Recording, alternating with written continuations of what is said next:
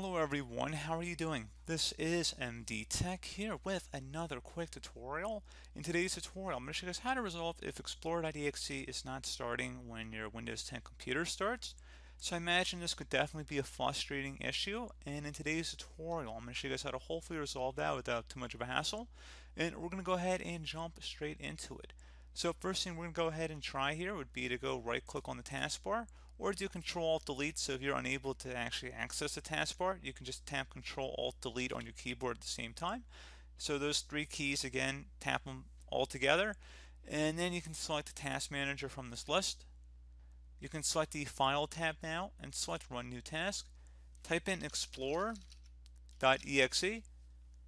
and checkmark where it says Create this task with administrator privileges and select OK. And then hopefully I should have been able to resolve the problem there, guys. Another thing we can go ahead and try here would be if we close out of here, open up the start menu, type in CMD. Best result should come back with command prompt. Go ahead and right click on that and select Run as Administrator.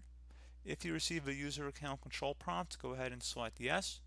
Now into this elevated command line window, I want you guys to type in SFC followed by a space /scannow.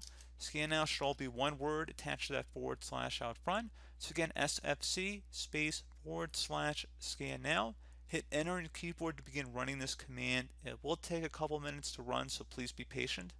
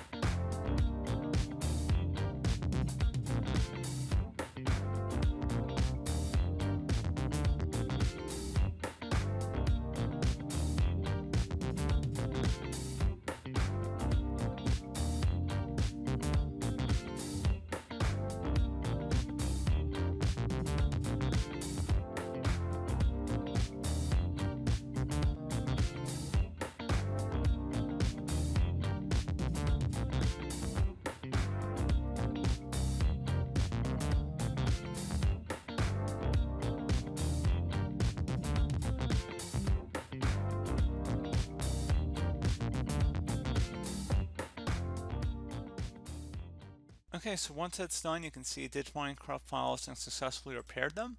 I would recommend closing out of here and restart your computer, and once that's done, hopefully your issue should have been resolved. So pretty straightforward process, guys. Do hope that I was able to help you out, and I do look forward to catching you all in the next tutorial. Goodbye.